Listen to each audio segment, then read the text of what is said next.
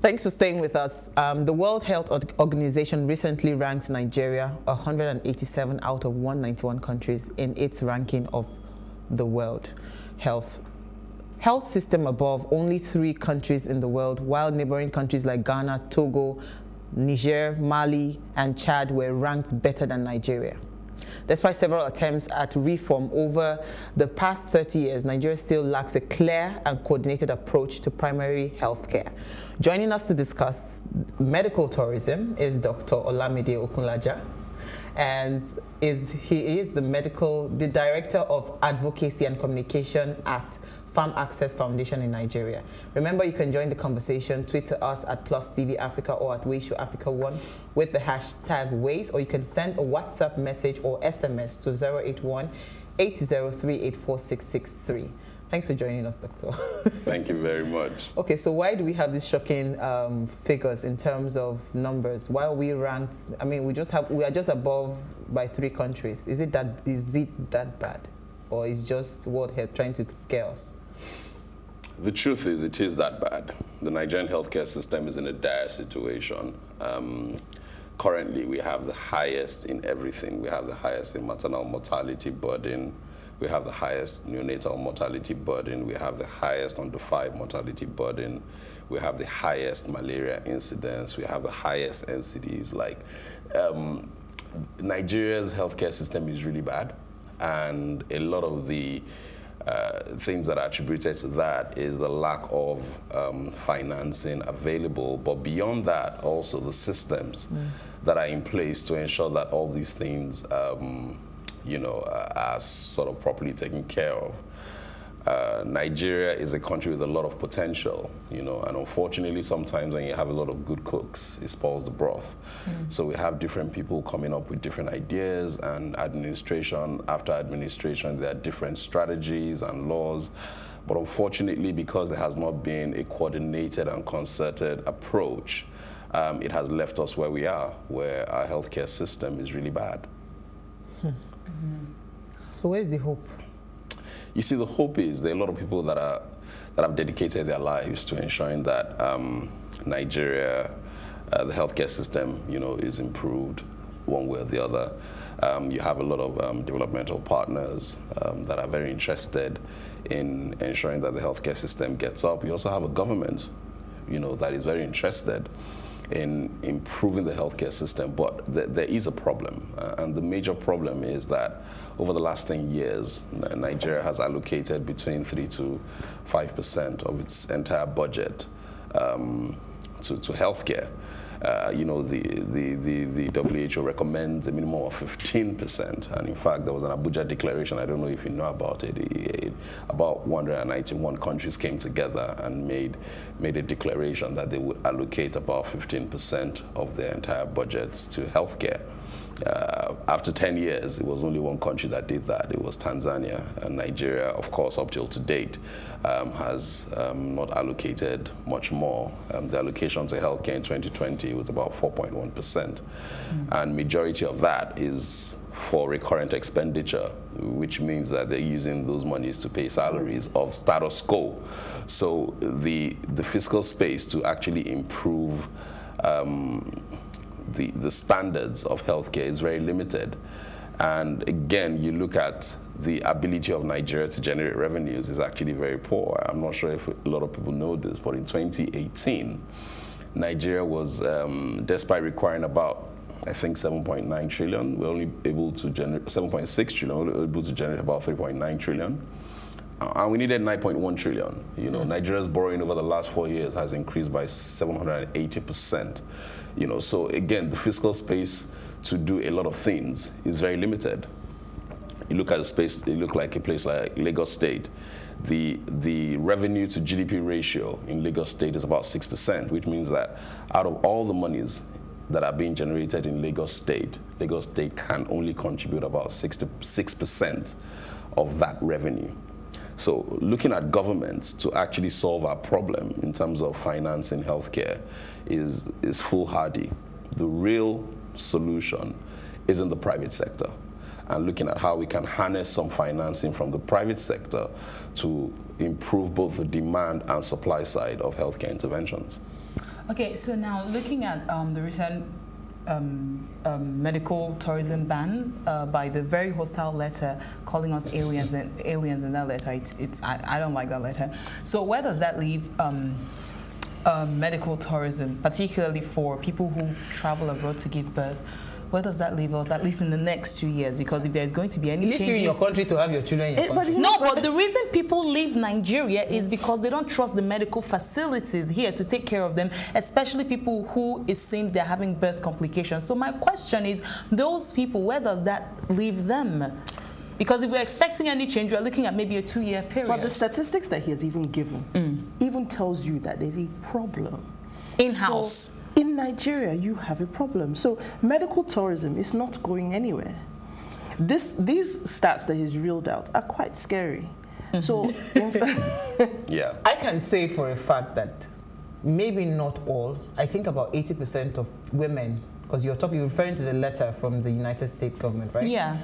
80% of women that go to give birth to their children abroad is not because they have medical complications. It's because they just want don't want to risk it. It's because they want some form of, assurance for the child, the child's future.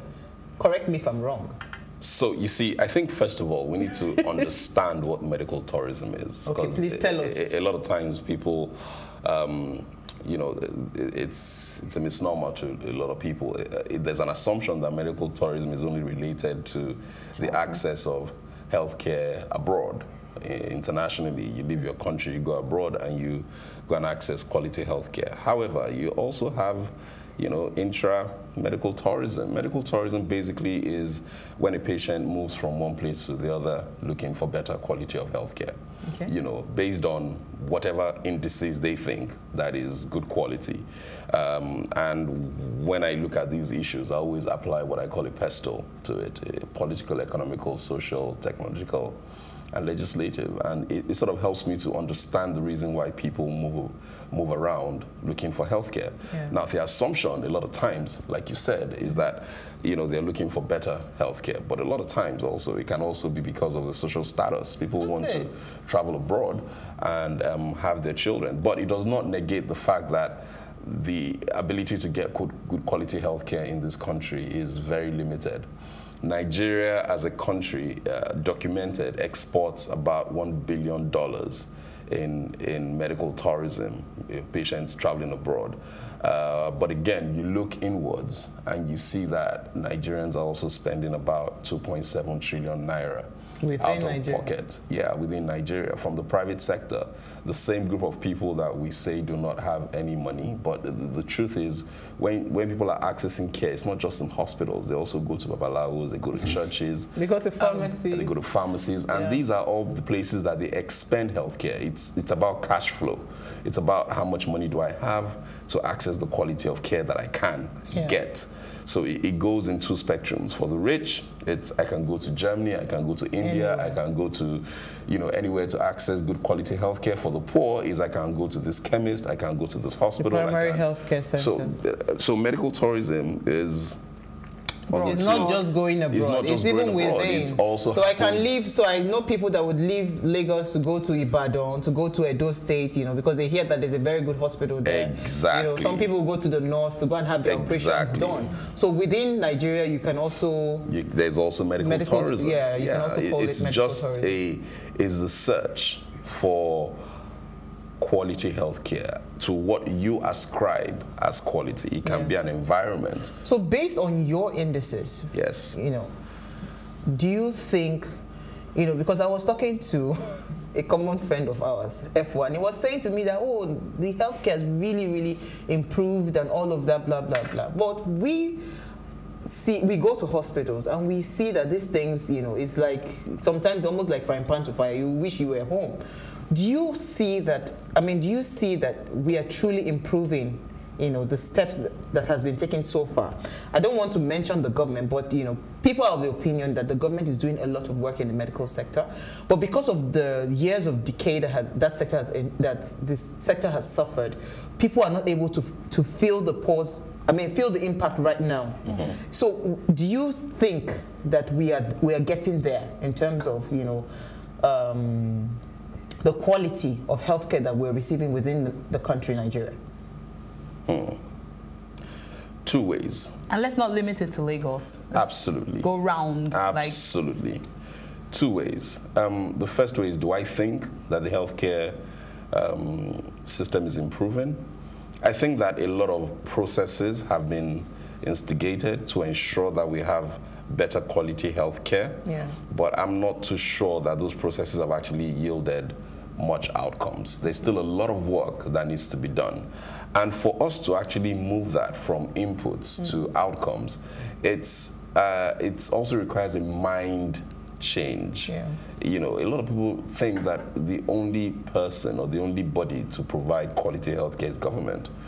Government cannot do it alone. The country can give us cheaper I thought options. of something. I was thinking of something. I'm sorry to cut you, Uti. Now, a lot of people spend so much amount of money traveling out to give birth. Some as much as $23,000, and that's just for hospitals. So plus accommodation and everything, you're looking at almost $50,000. Yeah. I'm sure that if you get one or two more friends who have that amount of money to just build maybe a free hospital or something, I'm sure that can put up the structure. Maybe not with 1,000 rooms, 1,000 beds, but maybe at least 20, where people can trust and say, you know what, I can go here and I trust this is that they are going to have. So you They're see, going after something different. That's good. Something different. So, yeah. No, I'm It's just not saying, because of I understand they're going after something different, but I'm saying that Solutions.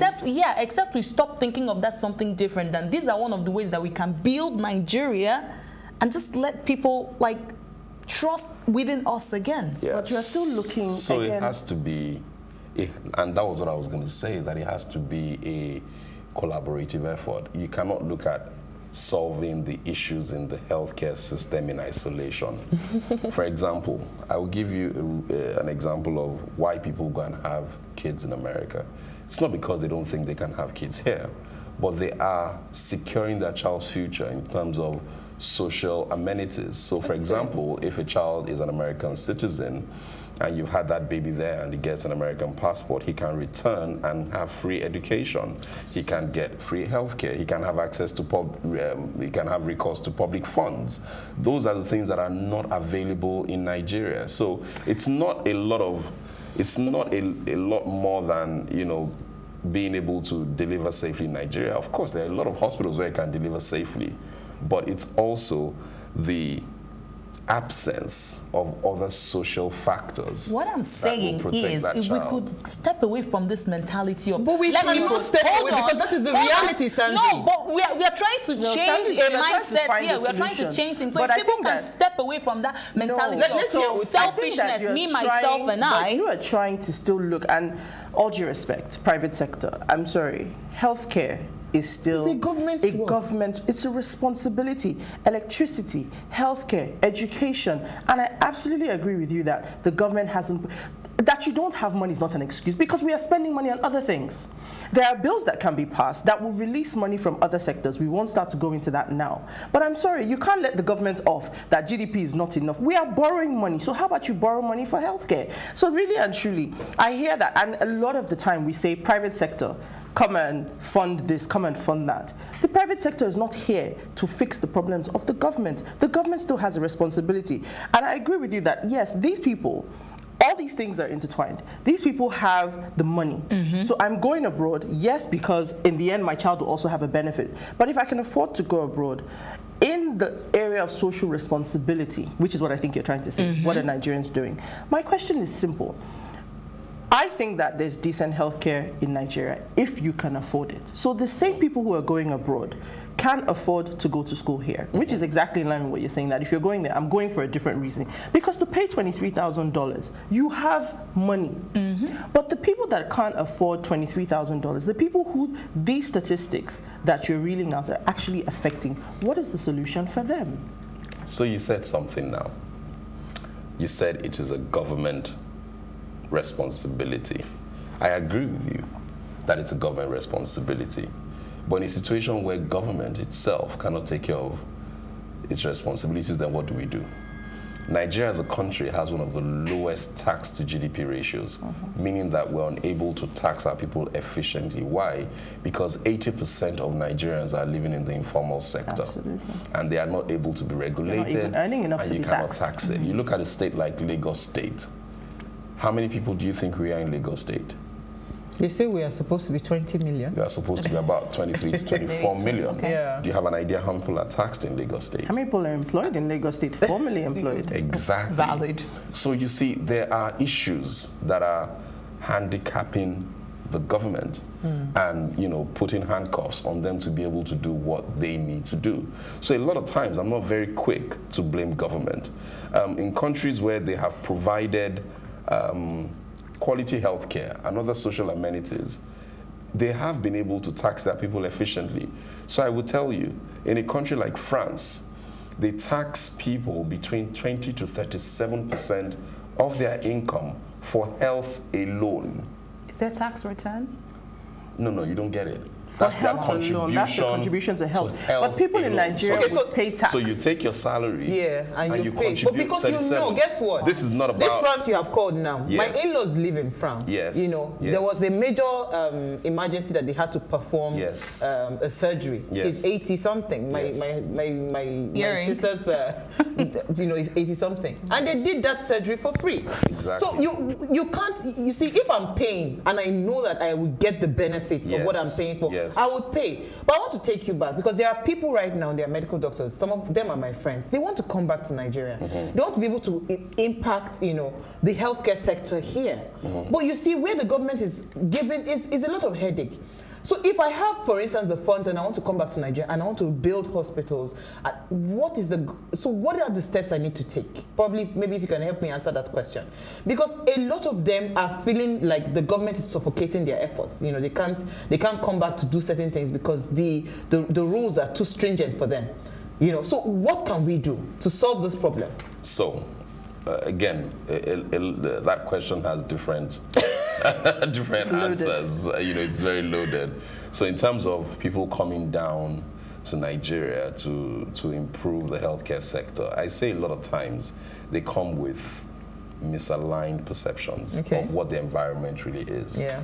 You know, and when they come here, they get very frustrated and then they leave at the end of the day. But if you were a bit patient also to actually examine your environment and see how you can maneuver through the issues that we have. Of course we have issues. Nobody's denying that. But again, it takes perseverance, persistence to be able to solve these issues. However, like I've said, the way to solving the healthcare system, the future, are through public-private partnerships. Both. So do we have good ones currently running? Absolutely. There are a lot of good ones. I mean, I work for the Pharmaccess Foundation and we have been able to institute some very good public-private partnerships. So most of these good ones, where are the cities you find them? Where the cities? Yeah. They differ all over. So for example, across Nigeria? Yeah, all over Nigeria, yes. So I'll give you an example. I'll give you Igbobi Hospital, the National Orthopedic Hospital. For so long, they didn't have an MRI scan. And you know, you have a broken bone here in Igbobi, they would have to travel you out of the hospital to get an MRI scan. Through a PPP approach, where we got a private sector person to come into the hospital, partner with the hospital, set up a center that these tests can be done. Voila, solved. And everybody is sharing, they're sharing the benefit of that. And we funded that process to ensure that, and we managed the entire So how is it doing? You know, since you installed the MRI scanners, because I understand that it's not only Igbobi now. Exactly. You've taken it round. Yeah, so how is it doing? We also have one that we're working on in Luth. We're going to be working on other places. It's going around. And again, you look at the primary healthcare system. You have about 24 to 30,000 primary healthcare centers. Less than 20% are functional. Only about maybe 2,000 that are functional. And all these buildings are there. And the problem is government is unable to employ more people to go to these facilities because they're already spending all their money employing people anyway. But through a public-private partnership, we were able to facilitate private sector organizations to come on board. Fantastic. Take over these defunct facilities, inject some funds into them, and they start delivering services. Fantastic. There's a facility in Delta State that we did this in Egbema Kingdom, and people that never had access to healthcare for over 17 years through this PPP initiative begun to have access to healthcare. 17-year-olds were coming for circumcision.